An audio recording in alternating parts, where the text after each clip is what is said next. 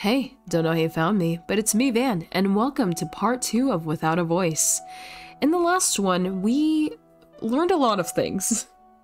We learned that Cassidy is an exiled princess, and that she's staying in a cottage and given all that she needs to survive by her brother. She has a strong attachment to her brother because she doesn't really get to interact with anyone else. She has to stay hidden away.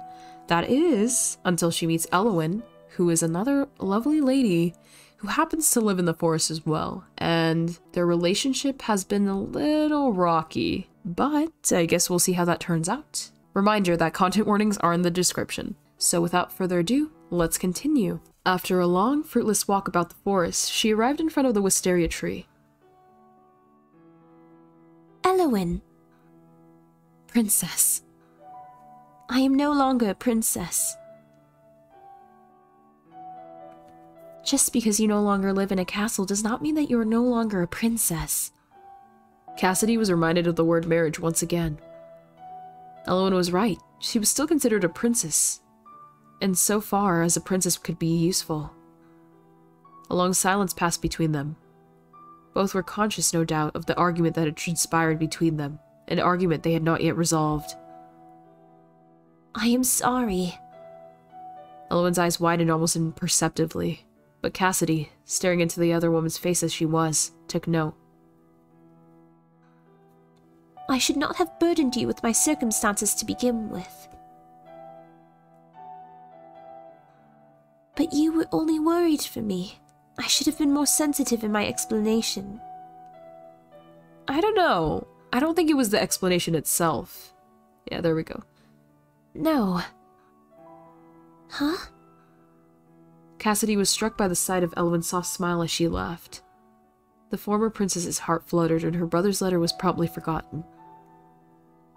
It is nothing. It would seem that I, too, am quite the fool. The air thusly cleared, and the two women were able to enjoy the rest of their day together. They whiled the time away in companionable satisfaction. Okay. That night, Cassidy drifted off to sleep with a full heart. Okay, things are looking up. The strings of love are oft unseen, though wrapped around you they may be. When tied fast, none can come between, nor challenge humble fate's decree. Ooh, day 5. Ah, how beautiful it is today. Indeed. Elowin had surprised Cassidy early that morning, arriving at her front door without warning. So Elowin didn't even knock, silly creature. I wonder if she would have left if I hadn't seen her and opened the door. The thought bothered her, almost as much as the notion that Elowin might not yearn for Cassidy's company the way Cassidy did for hers. After some time spent lingering, both paralyzed by indecision, they decided to go on a leisurely nature walk. Of course. For the next few hours, they strolled through the forest together, stopping here and there to pick berries or mushrooms. That one is poisonous. Do not touch it. Right. Cassidy drew her hand back in mortified alarm. It would not do for your lovely skin to be marred by poisonous spores. Cassidy hazarded a glance at the other woman's face, but Elowin looked as unflappable as ever. Poisonous. Oh, okay. I was gonna click that choice anyway, but I didn't mean to click that so quickly. You know so much about the flora and fauna here. However did you learn it all? I have lived here many years. In that time I've witnessed many interesting things. I have learned much, letting the people who pass through educate me. However... Huh? It's been a solitary life. I have seen much, but experienced so little. Elowin. I have long felt like someone on the outside looking in on a world I could never touch. There was a melancholy in Elowin's countenance that Cassidy had not yet seen, nor even thought that the woman was capable of. The Elowin she knew was dignified, taking such charge of her emotions that none ever showed. I have not known her long, of course. Perhaps that was merely how she comports herself around those of little acquaintance. What made you decide to reach out to me? Reach out? That is... She thought back to their first meeting, the way her own heart had leapt at the sight of Elowen. And Elowen had known all about her, had apparently been watching her for some time. You didn't have to be sitting under the tree that day. You could have just continued watching me from afar. But you found me, you spoke to me. And I'm so glad she did. But I fear she might call me silly if I say such a thing. I thought you delicately beautiful.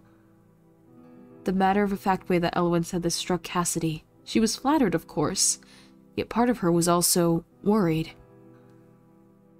Beauty was not something lasting. It would be a shaky foundation for any relationship. If it had been a courtier complimenting her beauty, Cassidy might have taken it better. But this was Elowen, a woman of whom she was becoming increasingly fond. Thought? That's past tense, is it not? What do you think of me now? I still think you exceedingly beautiful, but dainty and delicate you are not. You are far from being the poised princess I took you for. Cassidy winced and her mouth formed a little pout as she turned her eyes to the ground. As I thought. It is to be expected. Someone so graceful as Elowen, of course, would find me lacking. You are not what I expected, but I believe that might be for the better. Slowly, Cassidy tilted her face up, her eyes growing large with disbelief. For the better? You're always exceeding my expectations. I wonder if the other people I allowed to come and go would have, as well, had I let them so near. Well... Huh? It may be selfish of me, but I am truly happy you let the others go. I'm glad that I'm the only person you allowed close. I'm sorry, that makes me sound so ugly. No. No uglier than I. Suddenly, in Cassidy's eyes, Elowen looked so very haggard. She peered through the polished veneer and saw a woman who was tired and hungry. Are you all right? In a blink, Elowen appeared to be the same as always. I am fine. Even so, Cassidy could not shake the feeling that something was off. Was her hair like... It looked like wisteria. Is she part of the tree somehow? Are you quite sure? You seem tired. Elowen was silent for a long while. Yes. Perhaps I am tired. Forgive me. I am not used to the midday sun. It occurred to Cassidy then that she had never seen Elowen in the morning before. Could she be something of a night owl? I hadn't supposed it. And here I invited her to walk with me, underneath the full blaze of the sun. How thoughtless I am. Elowen. Yes? Why don't you stay with me at my cottage tonight? What? Well, I am worried about you, and it can't be easy being a woman and living alone. She knew this best of all. I would be much more at ease if you would come with me tonight. Let us break bread together and while away the night in comfort. She was not expecting Elowen to accept, not Elowen, who had reacted so strongly to an invitation merely a few days earlier. And yet... All right. Really? Would it be better if I returned to my home? No, I was just worried that you would not accept. I realize that it's not very dainty to be so forward. At this, Elowen finally smiled. Cassidy's heart felt akin to an acrobat at the sight, doing backflips and pirouettes in joy. It would be my honor to accompany you. It may do us both some good. As ever, Cassidy was far too excited to hear the latter. Looking forward to a night with her new favorite person, she had already changed course and started along the path home.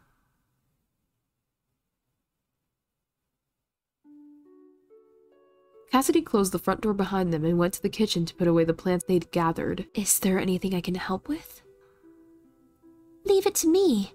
Just have a seat and rest. You really do look tired. All right. While she put her affairs in order in the kitchen, Cassidy couldn't help but think back to the things Elwyn had said. She said that she likes me the way I am.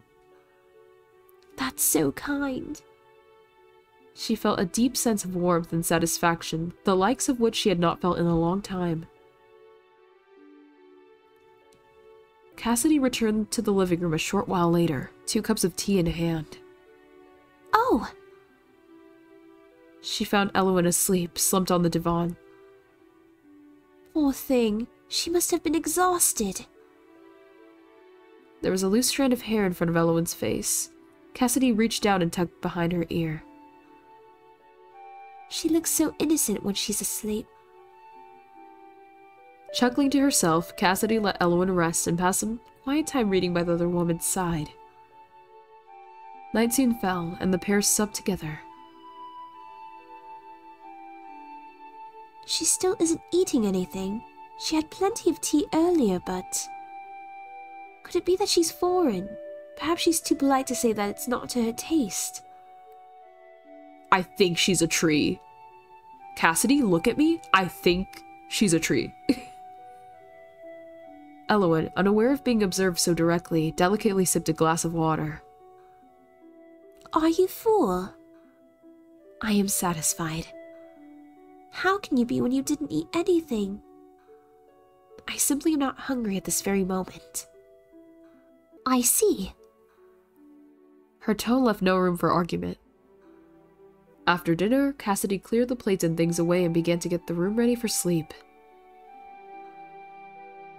The cottage was not large. Her parlor had to double as her bedroom out of necessity. It was all well and good for a single person, but now that another had been added, Cassidy became acutely aware of the lack of space. There's only one bed. I do not mind sleeping on the divan. I already did earlier.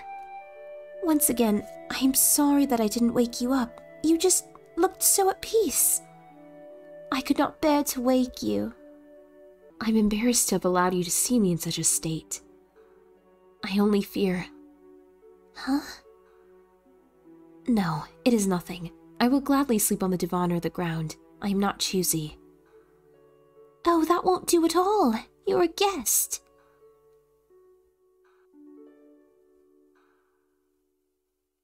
Oh, Cassidy gulped. Truth be told, she had one other, much more preferable arrangement in mind. Oh yes, they both sleep on the floor. Or that, of course. We could share the bed. There's room enough for 2. I notice you do not offer to sleep on the divan. Struck by her own lack of graciousness, Cassidy bit her lip, cowed into silence. I am only teasing. If you do not mind being so snug, I will be happy to share the space with you. Nothing would please me more than to be close to you. I mean, yes, wonderful. I shall fetch another pillow then. She flew out of the room to retrieve a spare pillow from the closet, face burning with embarrassment. Yo, are they cuddling? Okay. Do you have enough space? You're not too cramped? I am fine. Truth be told, I do not mind the proximity. Okay. I see you, Cassidy. She really made this fanfic moment happen, and good for her. Good for her. There was a faraway look in Elwyn's eyes. I'd been alone for so long, until you came. How did you come to live here in the forest? Where is your family? Oh. I feel like normally, I would usually pick this sort of option, but I do kind of want to be a little bit forward. It's a simple question, is it not? Why does she have such trouble talking about it? Though I suppose my own situation was not so simple to speak of. Has your family gone away? Elowen, with her mouth in a grim straight line, stared at Cassidy. It is a trying subject. I'm not quite sure where to begin. She took a deep breath. I have lived here all my life. Once, I was not alone, but... Elowen paused and sighed. You remember the wisteria tree? Of course, that's my favorite place in this entire forest. Have you noticed that there are no other wisteria trees around it? Now that you mention it... She never had thought about it. But as Cassidy searched her memories, she realized that Elowen was correct. You're right. I wonder why that is.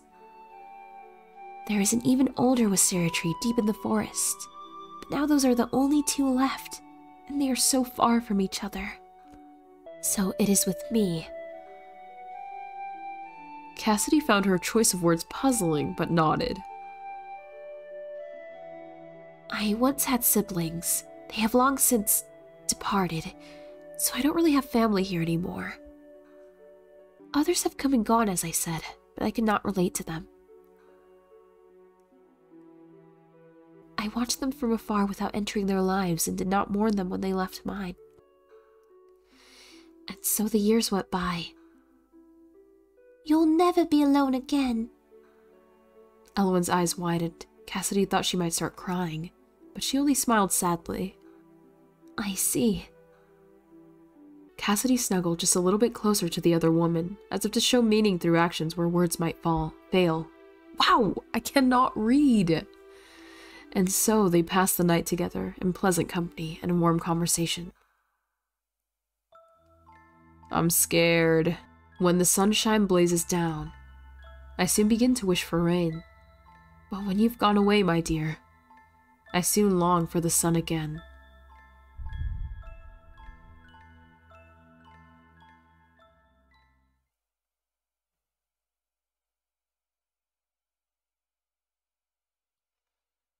Oh boy. Cassidy awoke alone with a cold space beside her. I hope she's all right. I will have to be careful with the rest of my supplies. The next shipment is a while away yet. I cannot feast with Elowen too often. That being said, it is not as if she really eats when she's with me. Still, what a wonderful night that was. Each precious memory had been carved into Cassidy's heart. She yawned and slowly pulled herself out of bed. With or without Elowen, she would have to get on with her day. Cassidy hummed a little tune to herself as she cleaned up and prepared breakfast.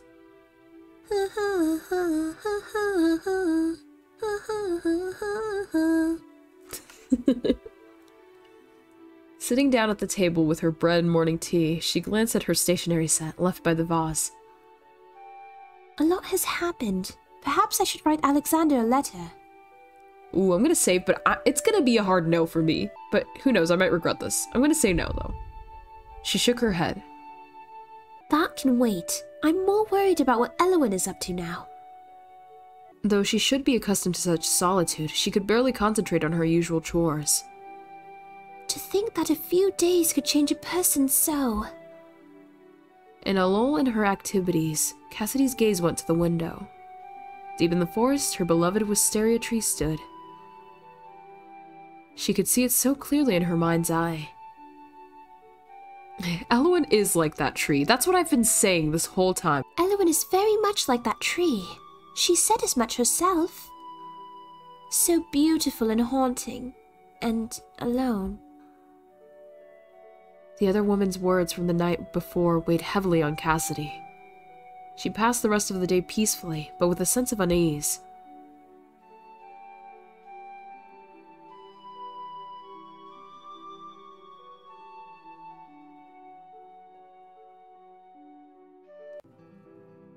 The next day came, and still no Elowen.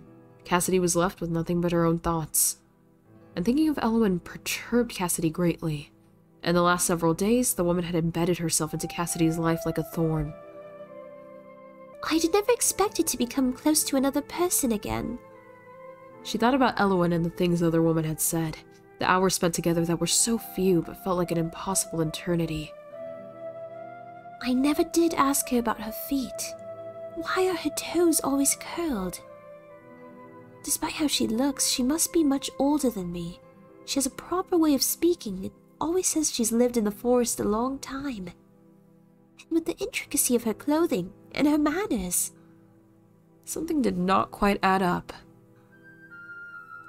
Elwyn did not seem to like people much. Certainly it did not seem her presence in the wood, despite how long it had been, was known to many. Alexander most probably would not have sent me here if it was known that a beautiful woman was living alone in this very wood. Where did Elwyn come from? Why was she alone? She still had no satisfactory answer. And oddest of all, I still have never seen her eat. Thinking it all over, I'm gonna go with this. Cassidy suddenly realized that all of the things she knew about Elwyn pointed to something potentially horrible. She'd been so overcome by the woman's peculiar charm and beautiful looks that she had overlooked something. Cassidy shook her head. Perhaps she was jumping to conclusions too quickly. I must be a little lonely, that's all. I haven't seen her since that night. She is capable of joking, though she does not do it often. Her smile is so precious. She can be blunt, perhaps, but I believe she means well. I care deeply for her, and she... Remembering the last several days... Not Elwyn is truly monstrous. I know this is going to be a diverting path, so we'll do another save. Presently, there was a knock at the door, startling Cassidy out of her deep thoughts. It was a short knock, a signal for a letter not accompanying a box. A letter? So soon after the last? How wonderful to hear from him again so soon. If I leave here, if one day Alexander allows me to leave, what else awaits me? Is a political marriage truly my only means of escape? If I can be useful to the kingdom in any way, is that better? Will my life no longer be considered a waste? Alexander.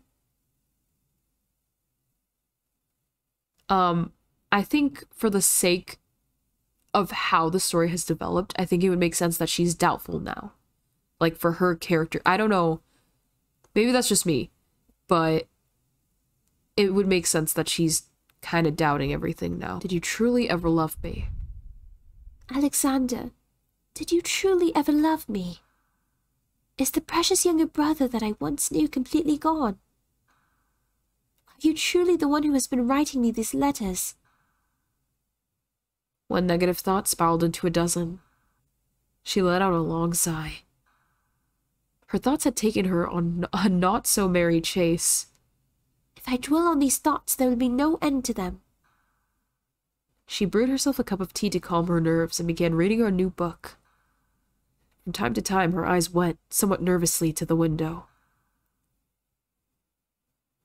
And so, evening fell. Cassidy was sitting on the divan, enjoying a warm cup of tea as she read the latest book her brother had sent her. It was a darker tale than she was accustomed to, the tale of a tragic young mermaid. It seemed to be a fairy tale from a faraway land. Certainly, Veromir had simpler, happier stories. Or perhaps those were the only ones she had been allowed to learn. Goodness, every step she takes feels like walking upon knives. How dreadful! How could this author be so terribly cruel? Huh, perhaps that is what ails Elwyn. No, that would be ridiculous.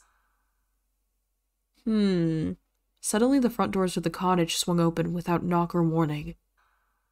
Cassidy dropped her book in alarm. Oh shit! There was something dreadful standing in the doorway. A monster!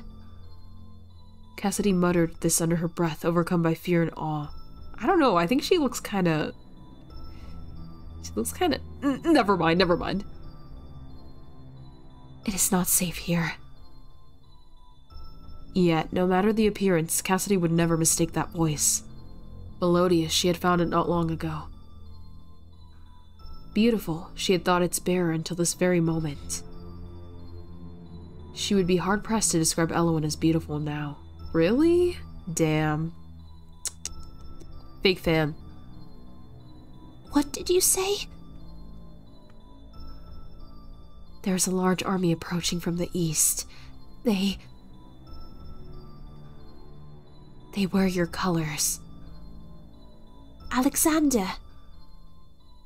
Cassidy could not help but gasp. The monster nodded. I am afraid so. You must away with me. Cassidy bit her lip. Alexander would not harm me. If anything, they must be here to protect me. From this monster. Yes, of course. Quickly grasping the situation, the ex-princess calmed herself and tapped into her many years of diplomacy lessons. I will come right away. Then... Would you mind waiting for me outside? I will gather my things quickly. Yes. I won't be but a moment. Of course. The monster turned and left through the still open door, its movement slow and measured as always.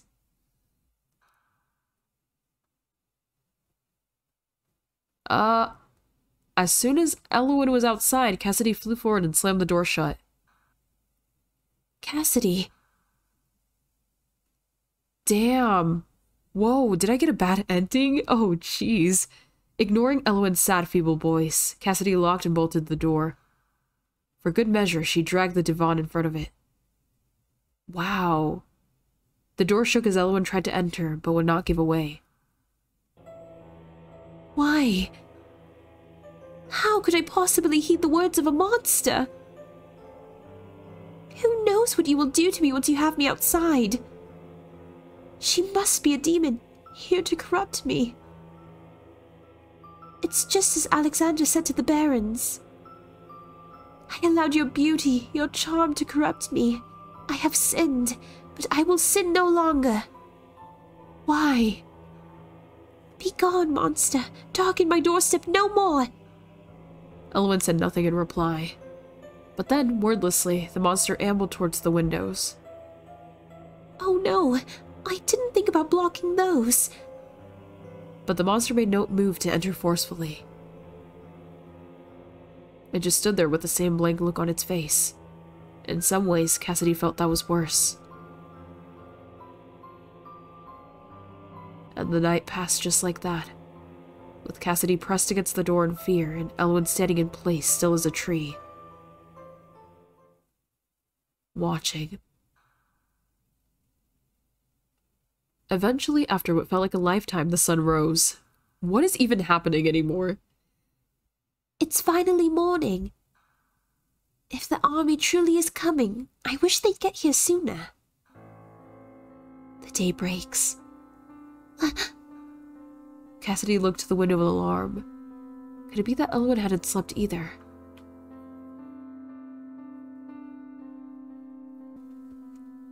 Elowen stood there, looking even more haggard than she had the night before. The monster's gaze was unfocused. It seemed not to be looking at Cassidy, but rather through her. I have failed. I could not understand the most important thing. I could not convey my love without a voice. And so this wisteria must wither in harsh light of the seventh day past. Before Cassidy's eyes, Elowen crumbled into wilted wisteria petals and dust.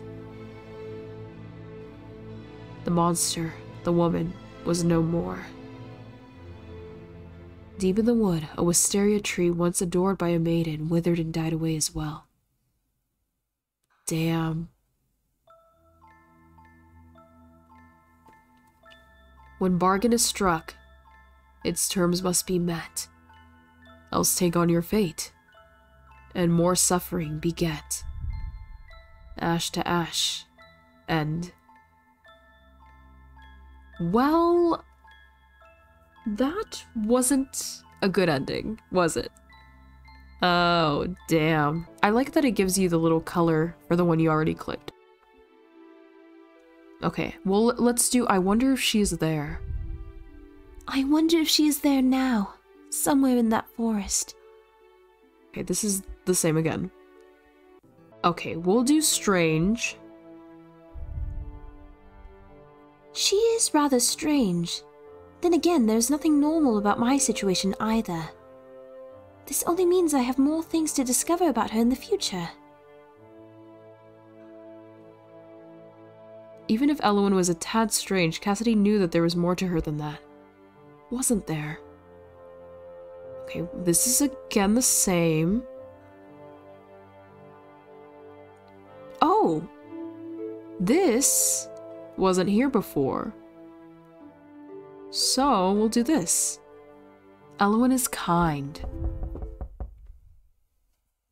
Presently, there was a knock at the door. Okay. Oh, wait. That was different. Hold up. A letter, so soon after the last. I did send him a letter yesterday, but it's not possible for him to have read it and replied already. Right? Okay, I wonder... So here she had that passing thought. Interesting, interesting. Because this is all the same other than that. This is new too. How long must I stay here in the forest? Will I forever be here, atoning for my mistakes? Okay. If I dwell on these thoughts, there will be no end to them. Okay, I have a feeling this is gonna go a little better. I haven't seen Elwyn in nearly 2 days. Such a short time, but it weighs heavily on me. She looked out the windows of the forest. Perhaps Elwyn was somewhere out there. Just as Cassidy was about to act on impulse and seek the other woman out, at last, the front door to the cottage slammed open. I apologize if I've caused you alarm, but I have urgent news. The vague notions that Cassidy had been supposing about Elwyn's true nature paled in comparison to the real thing. Here was neither a monster or a demon. Of that Cassidy was certain. Yet, despite the fact that such a realization should inspire nothing but fear and disgust, Cassidy felt neither. Oh, thank God. For, more importantly, the woman standing before her now was undoubtedly Elwyn. What news have you? Her voice did not quiver. There is a large army approaching. I believe that they have made camp for the night near here. And I fear they mean you harm. An army? What colors were their banners? Red and gold. So they must be from Veromir. Do not worry, my people would never hurt me. But Elwyn shook her head. I overheard them talking. They certainly mean to do something terrible. Elwyn looked sincere. She was truly worried. But even so, could it truly be? What reason would the army have to be here? I know that you are loath to trust in a monster such as I. No. No. I'm sorry, that isn't it. And there we have it. Would a true monster ever refer to themselves as one? Cassidy decided in her heart then and there that Elwyn was to be trusted. Even so, there was a contradiction here that bothered her. I believe you. Truly, even though I look like this? Yes, I trust you, even so. However, the situation bothers me. I believe you, but I can't believe that the army of my own kingdom would wish me ill. For if they are here, it must surely be because my brother the king sent them. And for Alexander to betray me, I simply cannot believe it. In her heart, he was always her beloved brother. Your brother is the one who put you here, do not forget. How could she have forgotten such an important fact? Cassidy hardly knew. No, I didn't forget. I simply grew accustomed to this life. You said that they are camped nearby. Yes. Can you take me to them? Elwyn nodded grimly. I understand. Perhaps that will allow you to come to terms with everything. Even so, I do not relish the pain that doing so will inflict upon you. I am ready, Cassidy said, clenching her fists. I'm a little worried about what this ending's gonna be. The two women made their way through the forest. Not long ago, they wandered here together. Those had been such carefree days, feeling far more distant in the past than they had the right to. Once this matter is dealt with, we will have those innocent days once more. Declaring so in her heart, Cassidy followed closely behind Elwyn. Oh boy. Soon they reached the camp. Cassidy and Elwyn hid behind trees and bushes as they approached, careful not to make their presence known. There were at least 24 soldiers camped there. Is this really such a good idea? It doesn't matter if it's a good idea, orders are orders. But still, the soldiers were talking amongst themselves when a tall figure emerged from a tent. What? Oh, I see. Cassidy would recognize the person anywhere. In her shock and anger, she gripped Elwyn's arm tightly. Elwyn turned to look at her. Your brother? She mouthed the words. Cassidy nodded. I understand that it may not seem chivalric to some of you. Worry not. I shall be the one to dispatch my sister. It is my duty. And make no mistake, this is for the good of the kingdom. It will silence the opposition amongst the barons and eliminate our kingdom's one exploitable witness. It may be difficult, but it is the right thing to do. Alexander spoke the words in a calm, cool tone. Dispatch. Eliminate. They were such harsh words that they stuck in Cassidy's mind. So Alexander came himself, and not to visit, not for my benefit, not even to help me. He came to... Cassidy was overcome by a feeling she had never before felt in her life. Rage. It was an indignant rage, an all-consuming, angry sort of despair. Once she had loved him. This was her twin brother, one whom she'd entered the world with. She would have given him anything. Except her life. As Cassidy gripped tighter onto Elwyn's arm, the other woman began to change. Her appearance softened, became more and more human.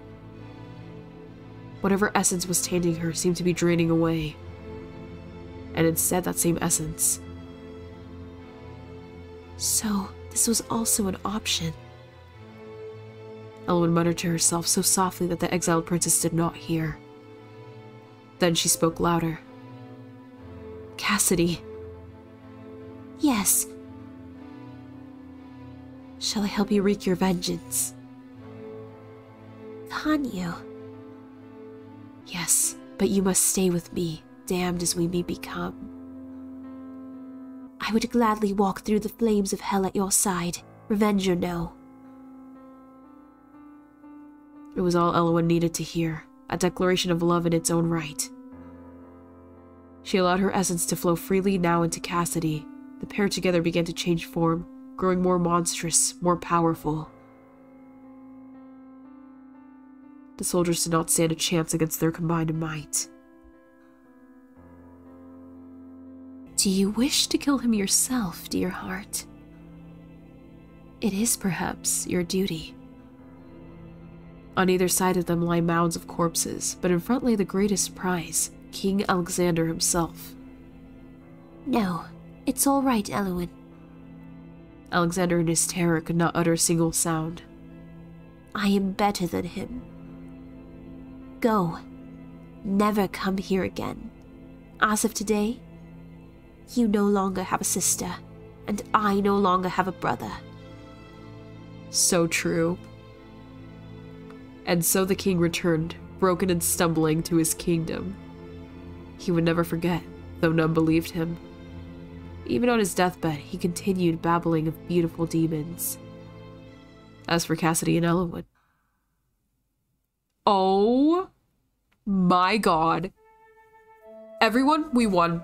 I was so worried that they were gonna die together just then, but look at us. Look at how beautiful they are. Oh my god. Cassidy is a demon? Ugh. Stunning. Goodness, I have no idea how your hair gets so tangled. It is the wind, my love. Is that so? We shall have to teach it a lesson. Demons though we may be, I do not believe we can do anything with the wind. Not with that attitude, dear one. Decades passed, yet the two of them remained unchanged. It was a freedom, a power that Cassidy had never known. Every day there was more to discover, more delights to find. Most of all, the pair enjoyed learning more about each other. Cassidy. Huh? What is it? Do you... I love you. How did you know I was asking that? Perhaps I was about to ask what you wish to do tomorrow. You most certainly were not. It's all right. I'll tell you as many times as you'd like. Elwood settled into peaceful happiness, leaning against her beloved. She was utterly secure of Cassidy's feelings, but never tired of hearing about them. And even now, without a doubt, those two are still there. Living happily ever after. That's right. Bring it in, everyone. We've won.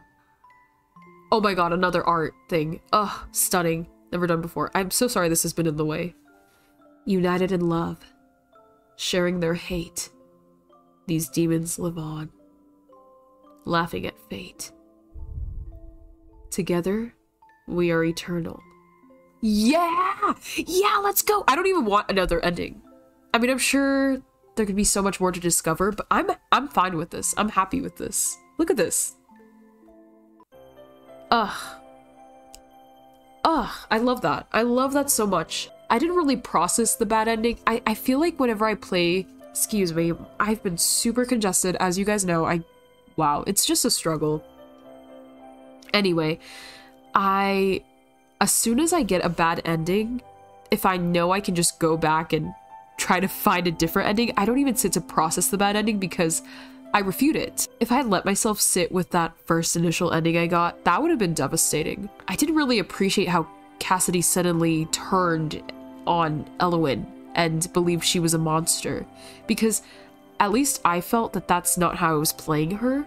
But you know, I went and fixed it, and they're girl bosses together. They should have killed her brother. They should have. And I will say, I really like this portrayal of their eternal love. I know it's cheesy, but it is a little sad to see when immortal characters are portrayed as losing that zest of life, you know, that excitement to learn and see new things. And it was just really nice to see that they're happy and content. They live forever. They're fine. They're happy to be together forever and learn more things and do more things. I think that's beautiful. Good for them. Good for them. 10 out of 10 would recommend. Now, if I were to assume anything about the other endings, I couldn't really tell you. But what I did glean from the bad ending I got is that Elwood seems to be under some sort of curse. And I guess she was bound to wither away if the one she loved didn't really understand that or couldn't figure that out without her saying it. Hence the title Without a Voice. That's what I get. Should I play the other endings? Yes, but I'm also like super tired. If you want to play this game, the games I play are always linked in the description, so go ahead and check that out. But yeah, this was Without a Voice. Thank you so much if you made it to the end, and I'll see you in the next one. Bye!